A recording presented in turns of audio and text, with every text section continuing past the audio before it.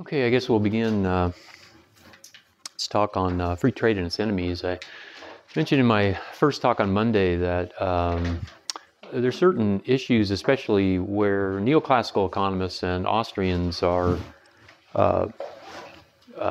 in sympathy with each other. They hold very similar views. The mainstream also understands the principle of comparative advantage and use this and talk about the division of labor and so on. And in this sense, the Austrian view goes beyond, right, what the neoclassical economists do with their models and so on. And we have a more robust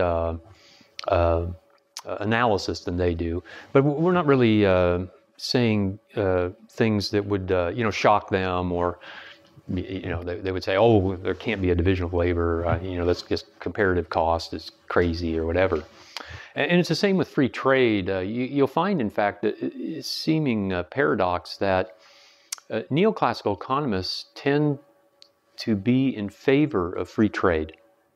Free trade is understood now as trade between nations, right? Free trade, free movement of goods and people and capital between nations.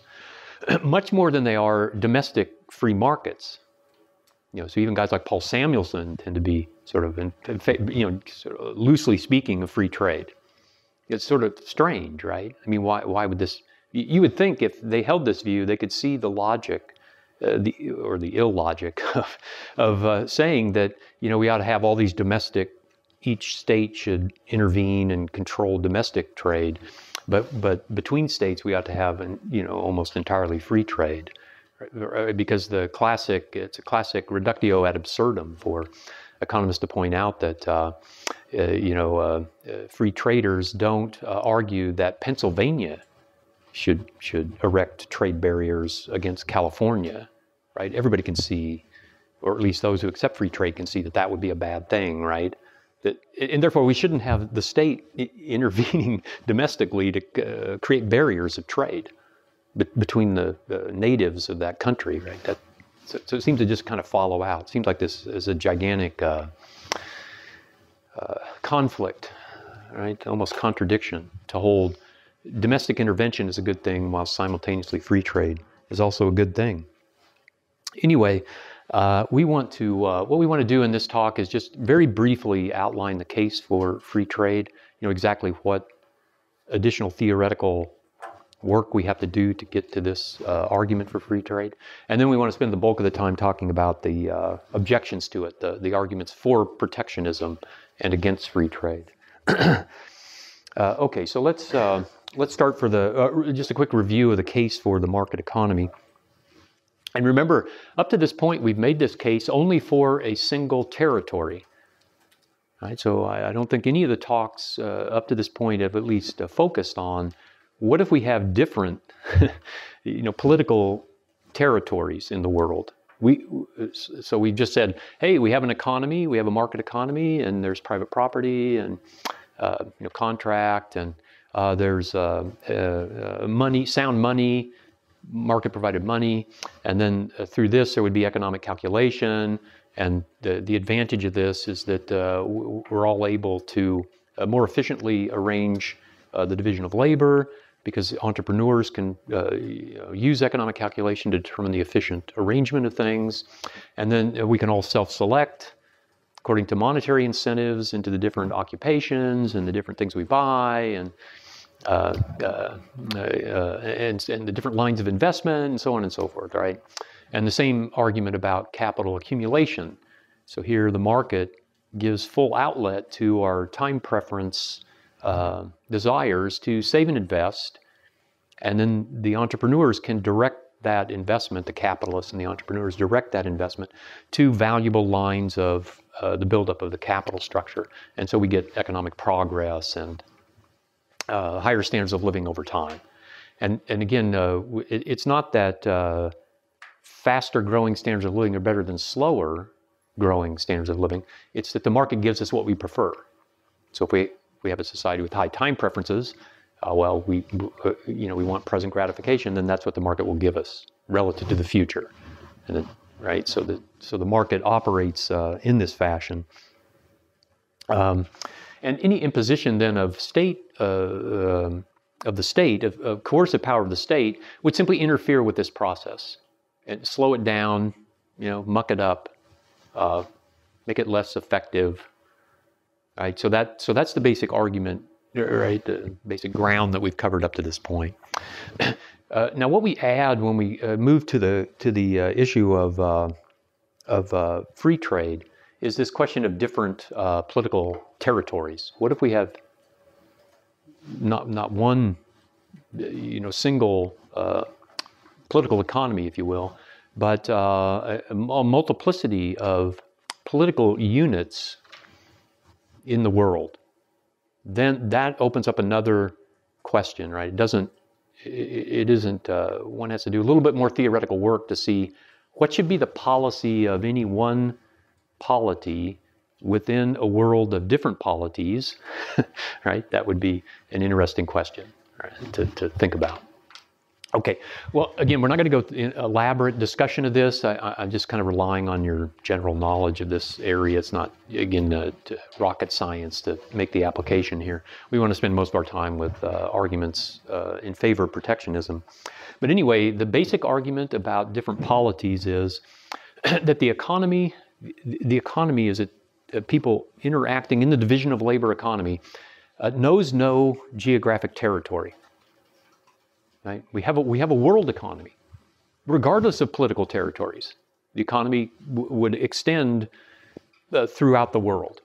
And therefore, it follows from that if we can extend the economy throughout the world, one system of economic calculation and entrepreneurial decision-making in production and the self-selection process, right? If it could be extended to the whole world, then we'd get the benefits that we've been talking about, right, across the whole world that we've been talking about just as implicitly as one single political territory. So the best policy for all political territories is to adopt free and open trade, right?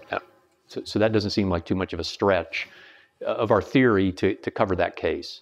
Because all we have to do is recognize that regardless of political interference, there's just one world economy, right? We're all integrated into the same economy, or will be, unless the state coercion prevents us altogether. We would just do this. So we would integrate the Chinese into our production in the division of labor and our consumption, and the Malaysians and the Germans and so on and so forth. Okay, so that again is not. Hopefully, that just seems straightforward application of our previous case. But now we get to the case at hand, right? The case of that we need to pursue, which is, what if we have a world, though, that's configured in different polities, where not every government of every other political territory accepts free trade? Then what do we do? Then what's the best policy, right? What if the Chinese put barriers to trade between Americans and Chinese, or vice versa? What if the Americans put up barriers to the Chinese to trade with other Americans? What if that happens?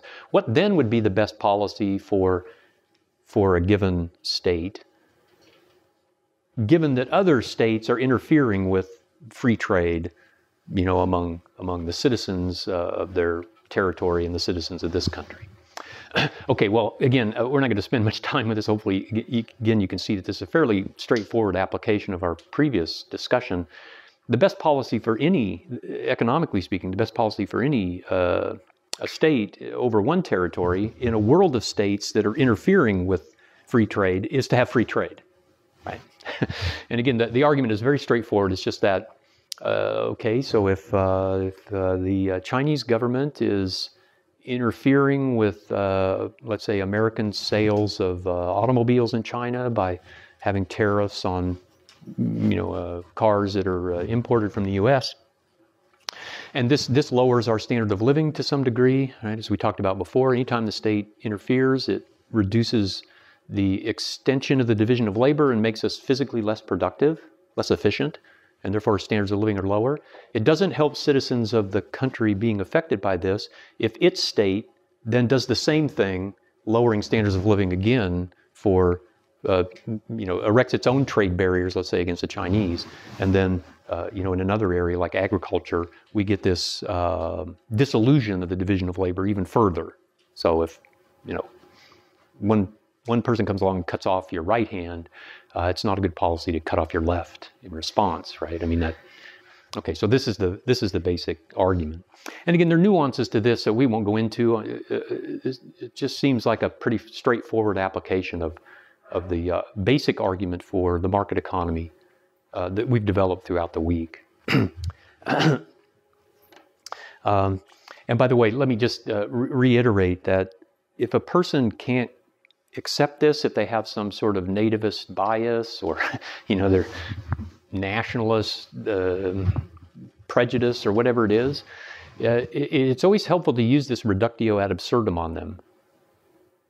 Well, okay, so if you think it's a really good idea for the state to erect barriers to trade between the evil Chinese, because they're evil and they're taking over or whatever, then why don't we erect barriers? Why isn't it good to erect barriers? Good for us, Americans, to erect barriers between ourselves, right? Why doesn't Pennsylvania secede from the Union and erect barriers with everyone? Or if Washington erected barriers between trade of people in Pennsylvania and California, we wouldn't think it a good idea for the Pennsylvanians then to erect more barriers to trade with people in Ohio, right? That just doesn't. So hopefully the logic of the case becomes exposed when you do this kind of thought experiment.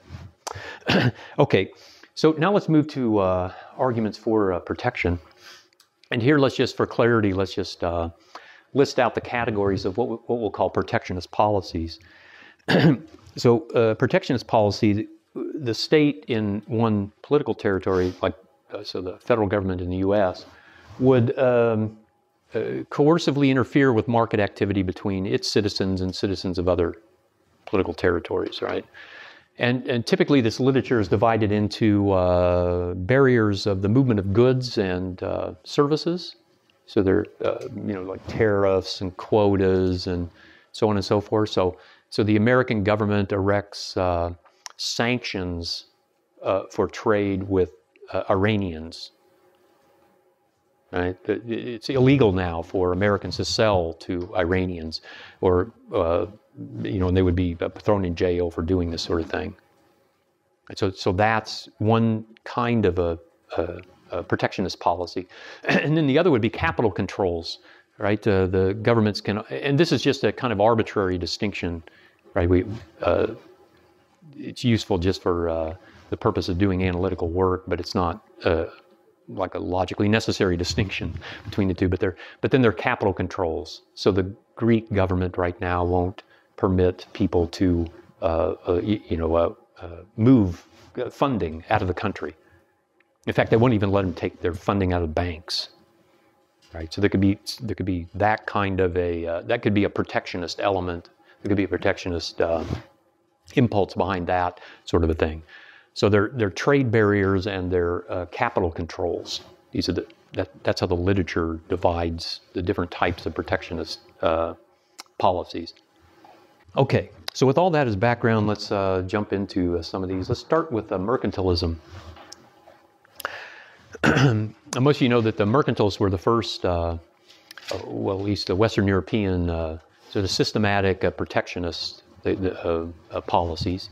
And this began with the Spanish in the 16th century. And you remember the history here. The Spanish conquered Mexico, what's now Mexico, right? And they enslaved the natives and put them to work in the gold and silver mines, extracted the gold and silver, minted it into coins, and then shipped the coins back to Spain. And this led to a huge, largesse for the Spanish government.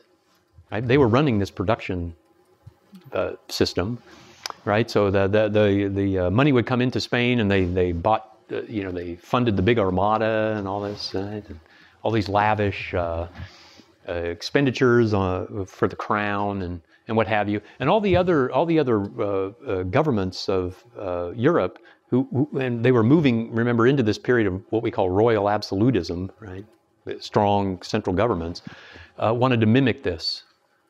Well, it was very hard to mimic it in the same way that the Spanish had done by conquering some territory where there was gold mines, and then enslaving people and producing gold.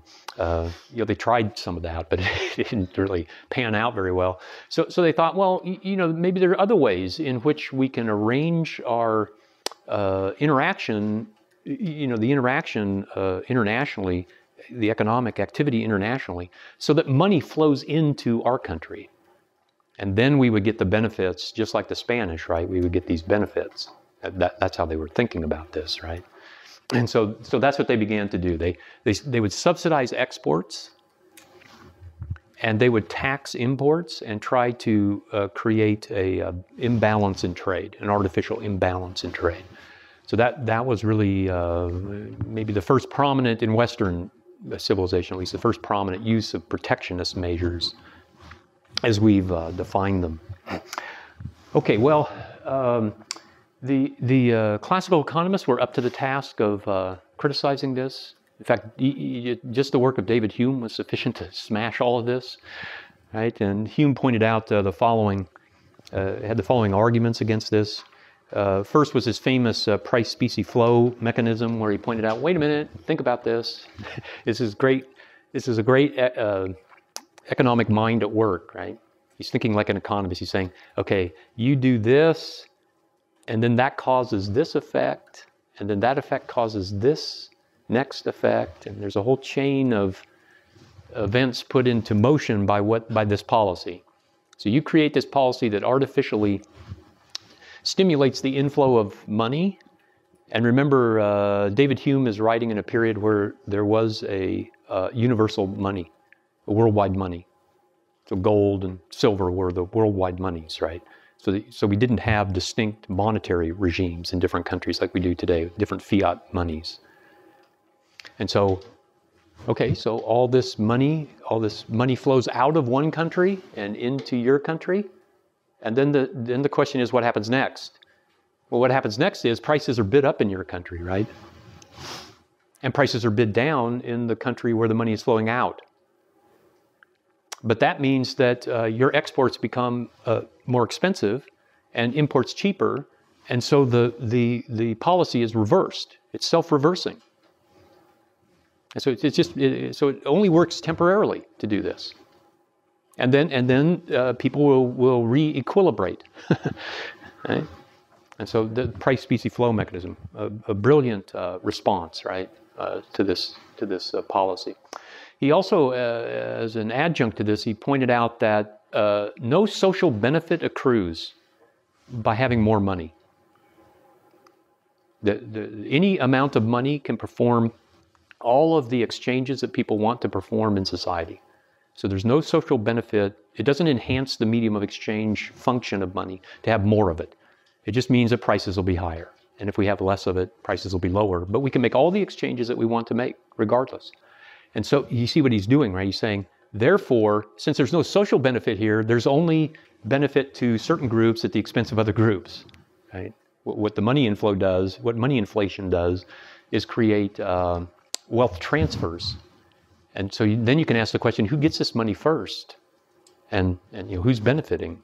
The state, and it's, who benefited in Spain when the money came in? And the answer is the Spanish crown, and then the producers who catered to their demands for things, the shipbuilders who built the armada, and the tapestry weavers who made the tapestries in their castles, and so on. They all benefited. But then the other people were harmed, right? We're just shifting wealth. Since having more money doesn't create wealth. It just makes the price structure move up and down. Well, up if we have more money and down if we have less. So again, an excellent response. And then finally, the classical economists also pointed out that the balance of payments accounts upon which this policy depends, creating a net inflow, the merchandise trade surplus in the balance of payments accounts. They pointed out that really these balance of payments accounts are not fundamental to economic activity. They're really just sort of ancillary to that. So let's take a minute to look at this. The balance of payments calculations come about in the following fashion. So we could do this for any person or any group of people. We could calculate the balance of payments.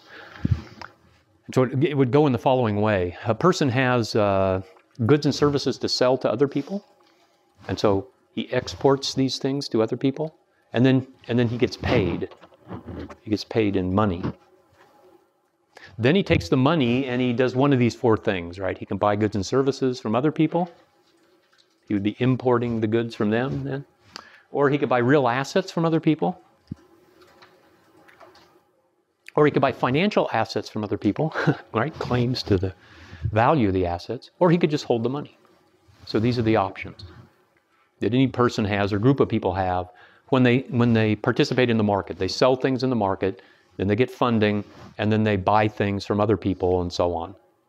And if we want to keep track of the summary of this, it's quite obvious that these four options exhaust the logical possibilities, right? So that's why this is called a balance of payments. So if we add up the sums of the four, I'll give you a numeric example in a minute, but if we add up the sum of what the person does with the income that they earn from selling things into these four categories, it must add up to their income. Right? That's why it's called a balance of payments. So it always balances, right? That's a critical feature of this. Okay, so here's what we would then say as we think about the logic of this, the meaning of the balance of payments accounts. First of all, is to point out the balance of payments accounts are not a form of economic calculation. They're not an aid to decision making about what to do. Let me just give you again a reductio ad absurdum example. I run a huge balance of payment a deficit with Amazon. Right? I import everything from them, all the goods that come to me, and I just pay with money. I export no goods or services to them whatsoever. I just pay in money. There's a huge balance of payments surplus. Now, that doesn't, the fact that I run this balance of payments surplus with them doesn't enter into my decision to buy from them at all.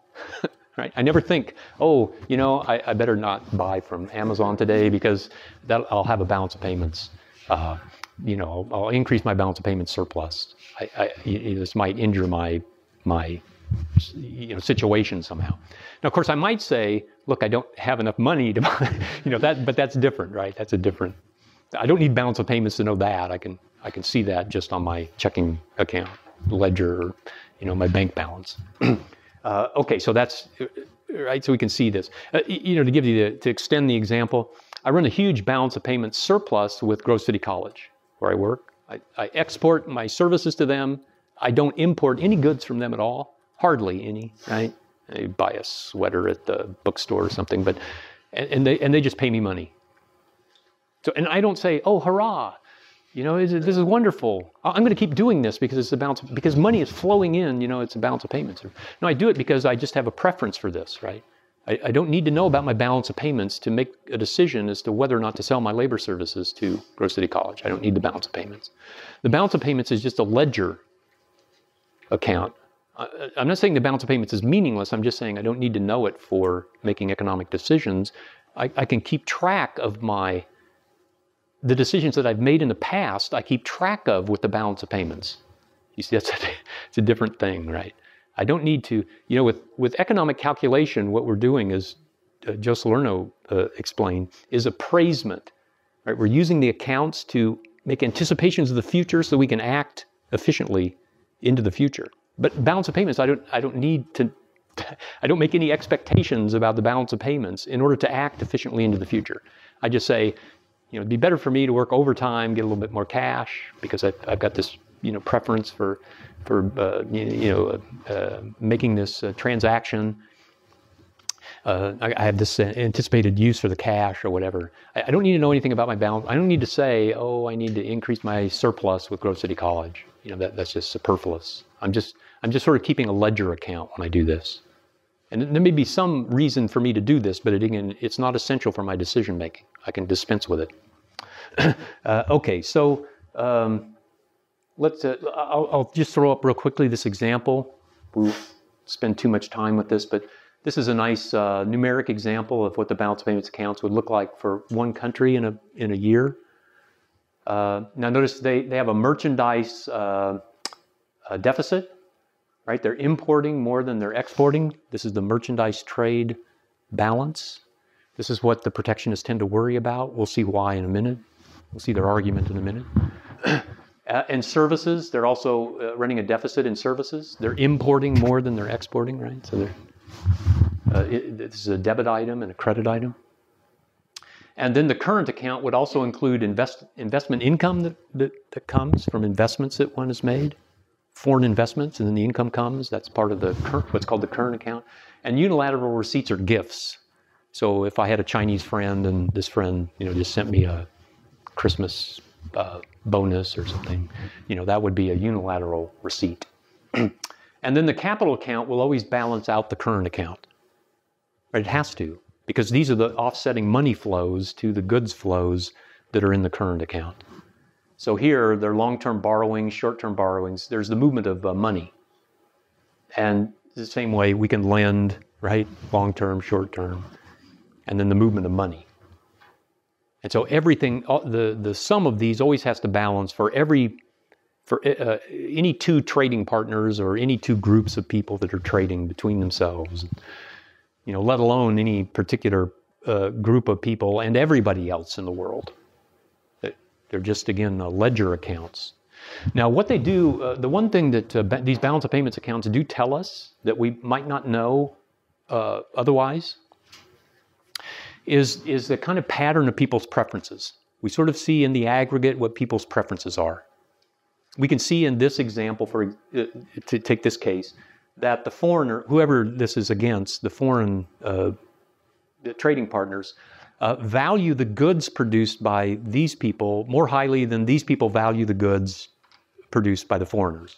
That's why they export less than they import, right? And the same thing about the capital account. These people have higher time preferences, right? Because the foreigners are lending to them.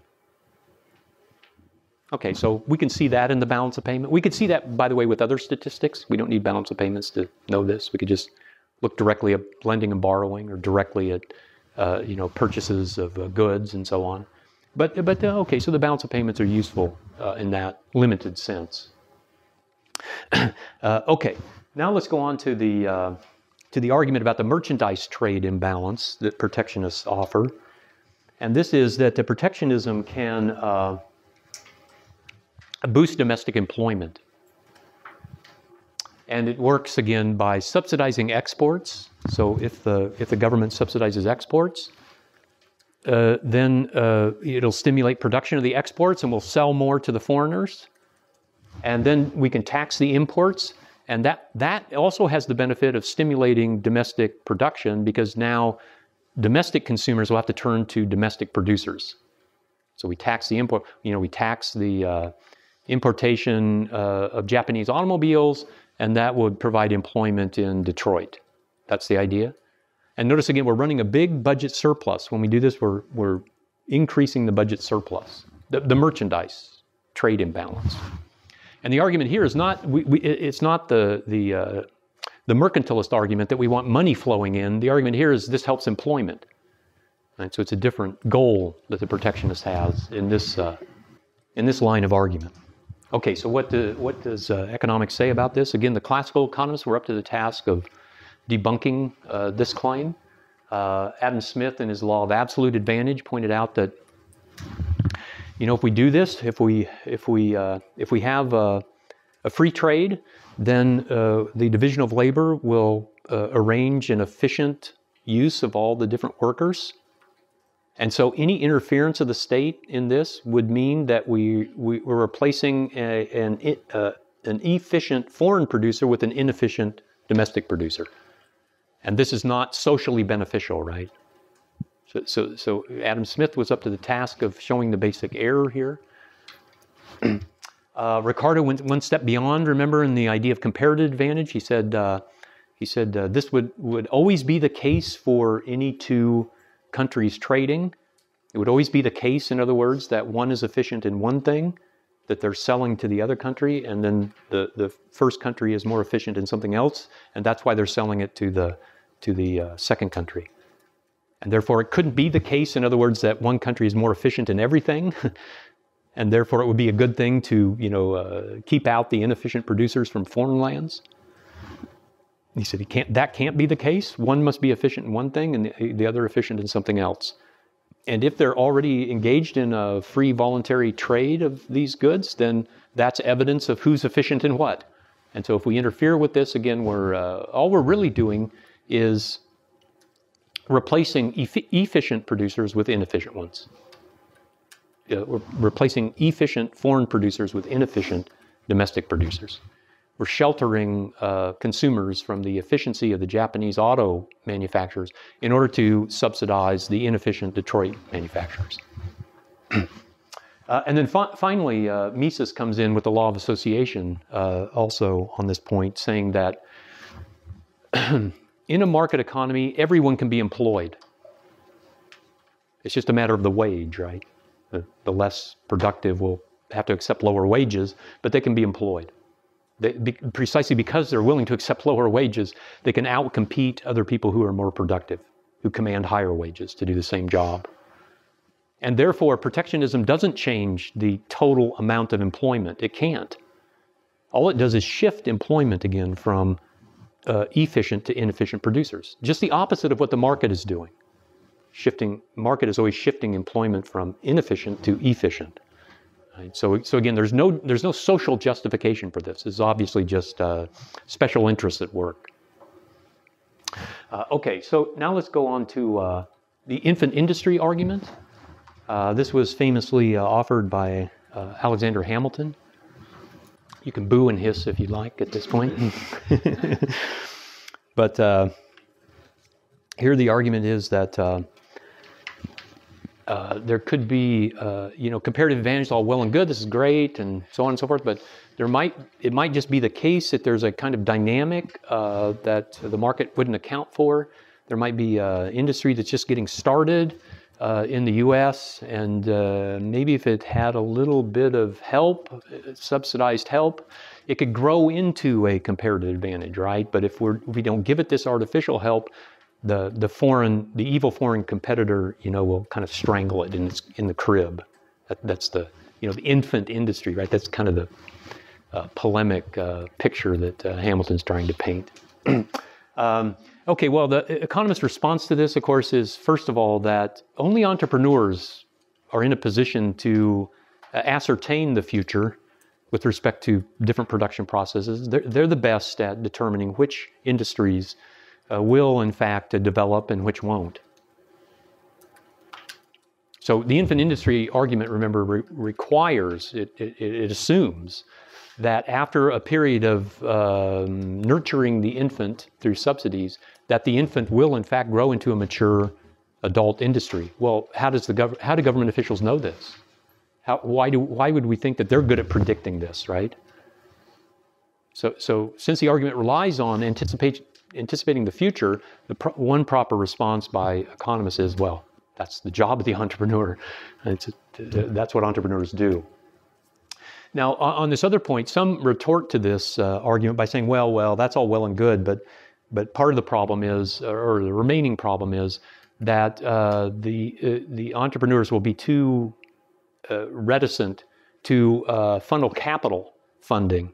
They won't capitalize the infant just because it's too risky or whatever it is. And so the government doesn't have to be concerned about risk, right? They don't have to be concerned about earning return on their investment, so they can just tax us and provide the capital funding. So there's a problem of capital funding. Right? The argument shifts to capital funding. But here, again, just standard economics has the answer to this. It's just not true that capital funding is inadequate in the market. The capital markets are enormous.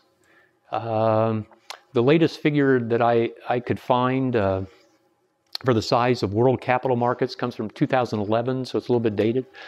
But the total size of all financial markets, all capital markets, bond markets, stock markets, and so on, $212 trillion in 2011.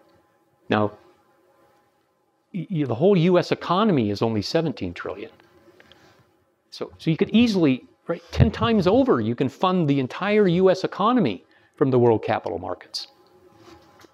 Of course, you could fund some industry then, right? And that's just so it's just a silly example that or argument that people give because they rely on our ignorance about the size of world capital markets. It's just a question of whether your idea for the investable project is appealing to the capitalists or not, right? Whether you can persuade them to back you or not. There's plenty of funding. So again, this is not a barrier. That's the job of the capitalists and the entrepreneurs to allocate this funding. So if you have a good idea for a startup, then you can get the funding. By the way, I'm glad to say that this argument was a lot harder to make for people to accept, say 10 or 20 years ago. But today, you guys, right? You have no problem with this, right? Crowdfunding and all this stuff. We're so as society becomes wealthier and wealthier, these arguments for protectionism become less and less persuasive, right? It's just really, we can't get funding. That just seems like you're living in a different world. Most young people, you recognize right away that no, that's really not a problem. And we can point to numerous examples of infant industries who obtained funding. One of my favorite examples is Honda. So the Honda company started as a little motorcycle company, in the 1950s, after the war, and the Japanese economy was, of course, heavily cartelized. Right, so the Japanese didn't favor Honda as an auto producer; they favored Toyota and connected cartelized industry. And Honda fought all that and became the company they are today, right? A very prominent auto company. They got the funding. Even though the government was against them doing this. So it's certainly possible for other companies to do that. You may remember that Apple Inc. was a dying company until Steve Jobs came back the second time, right? They got plenty of funding. It's just a matter of, do you have good ideas that people will fund? Okay, so that's not, again, too difficult. Well, how about the level playing field? This argument is often brought up. The protection can level the playing field, and that's what we need, in order to provide good economic outcomes. And despite what the Donald says, the economy is not a game. It's not a game show or a game where one person is negotiating and then better than another person. I'm not saying there's no negotiating in economic life, but the economy itself is not a game. Right? It's social cooperation. It's not a game, and so it has none of the characteristics of a game in that respect. Right? We're not playing a game. We're not out competing. It's not that Donald Trump can be a better negotiator against the Germans or whatever and get the better deals, or the Chinese or whatever he's saying. Right? That's not really the nature of the economy. And so we don't really have to worry about the whole notion of a level playing field in playing a game sort of dissolves. It's just not applicable to economic activity itself. And then again, we would point out this other main point that we made before, that even if one dispenses with the game metaphor and just says, well, but they're still engaged in helping their own industries, then we're just back to the original argument we talked about before. Yeah, it's true that if other governments engage in protectionism to help their domestic industries, and they injure then people in both political territories, it's not a good policy to follow that up by injuring our people even more by setting up additional protectionist policies, right? That just doesn't even make sense. The whole argument rests upon the claim that the protectionist policies are helping us domestically. But, so if they're not, then this argument again sort of washes away. By the way, let me also deal with the ancillary point. I don't have it on the slide, but some people say kind of the ultimate expression of this unfairness in trade, not playing the game fairly, is dumping. So what happens if foreigners dump products on our economy? Isn't that bad? Shouldn't we be wary of this, right? So if the Japanese just gave us their cars for $1,000 or something, then shouldn't that concern us? Wouldn't we want to stop that? Or And aside from the obvious point that, at least in the short run, this would be a good thing, right, for our consumers, the more general point really is this one, that it's really the job, once again, of entrepreneurs to anticipate exactly what the future configuration of production and consumption will look like in any market situation, in any situation whatsoever, no matter how the states are interfering with it. So in other words, it would be entrepreneurs producing automobiles in the US who would say, you know, here we've got these competitors and they're dumping these products. And I think they're just going to do this temporarily and then they're going to raise their prices, you know, if we all go out of the industry, you know, in the later. It's up to the entrepreneurs to decide that. And then they would say, okay, if I think they're going to do this in 5 years, I'm just going to hold on to my factory. I'll just mothball it. And when they stop dumping, I'll be in a position then to take the market. We don't need the state, right, to sort of counteract pernicious dumping. This is just one other entrepreneurial problem that the entrepreneurs solve. This happens all the time in markets, right? People are competing in various ways and the entrepreneurs are adjusting. It's no big deal. It's not theoretically different than the regular problem of entrepreneurship. Okay, how about insulation from booms and busts? What about that? You know, again, if we have a world where other countries have monetary inflation and credit expansion, then don't we need protectionism, capital controls and so on to keep that from spreading to our country? Wouldn't that be a justification for protection? But here again, we can see hopefully fairly readily that if we had a complete market economy in one country, we had a gold standard or some commodity money and 100% reserve banking, then that country would be, in fact, insulated from fiat inflation of other countries. What would happen, of course, is the economic calculation within this country that has hard money would be unimpaired.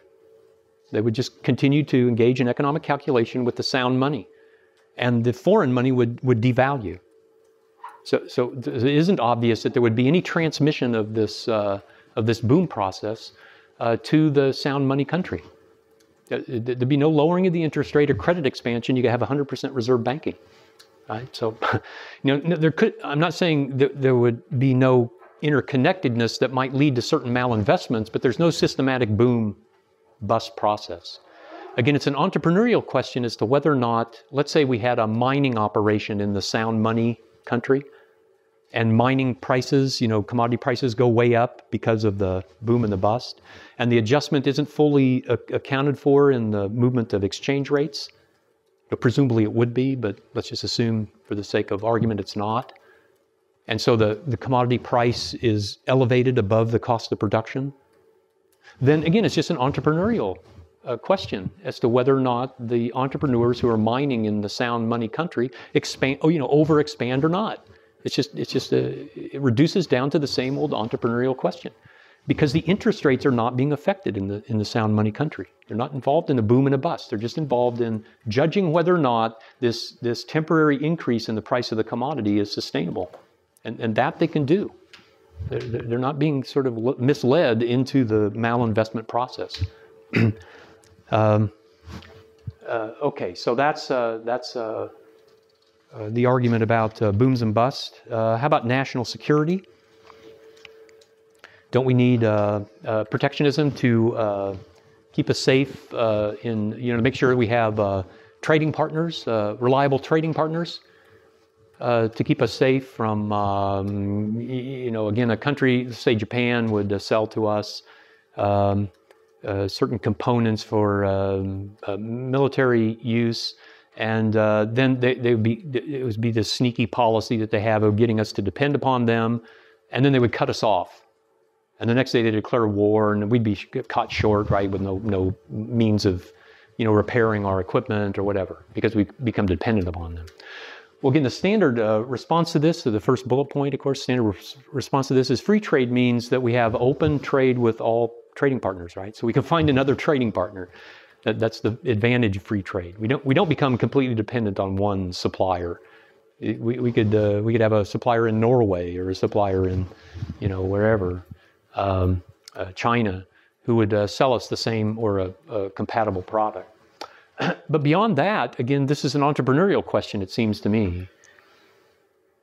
In other words, in a perfectly free economy, if entrepreneurs judge, they're the ones who have to judge whether or not they become too dependent on one particular supplier.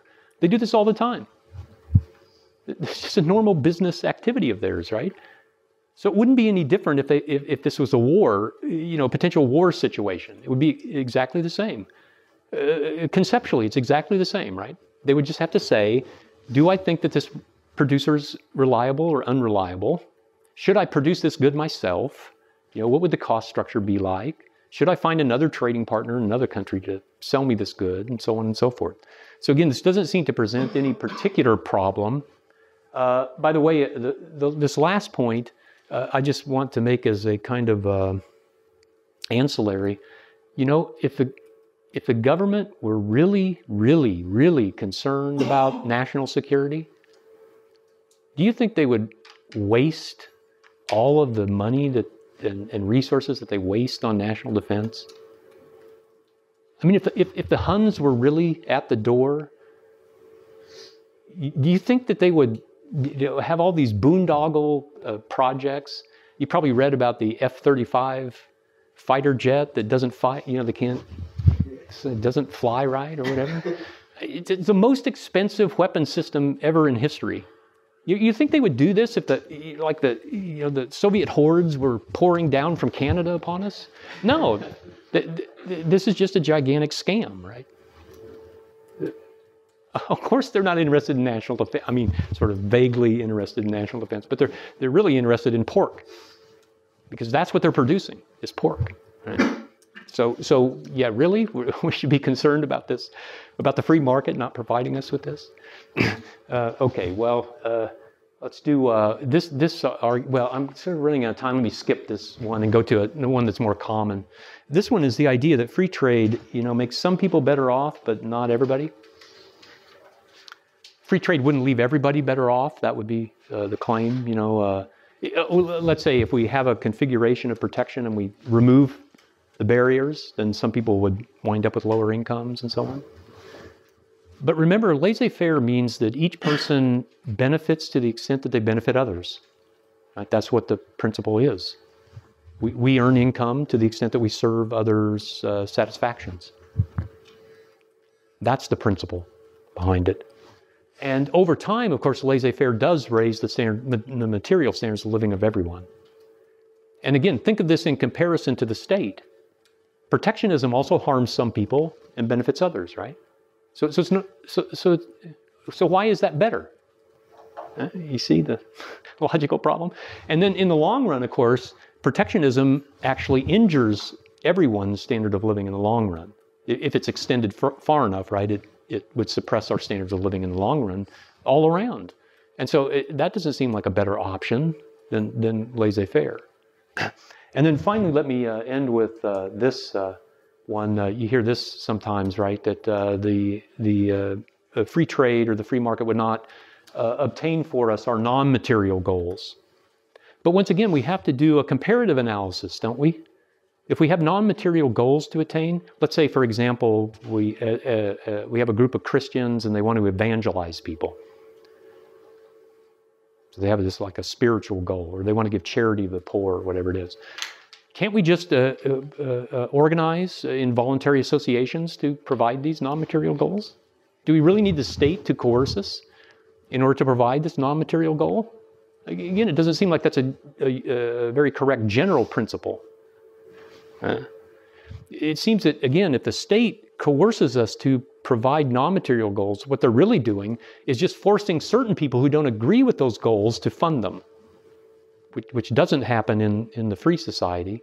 Here, we fund these voluntary associations voluntarily. So again, it doesn't seem like the state's intervention here is very justifiable. All right, at this point, I'll stop. Thanks.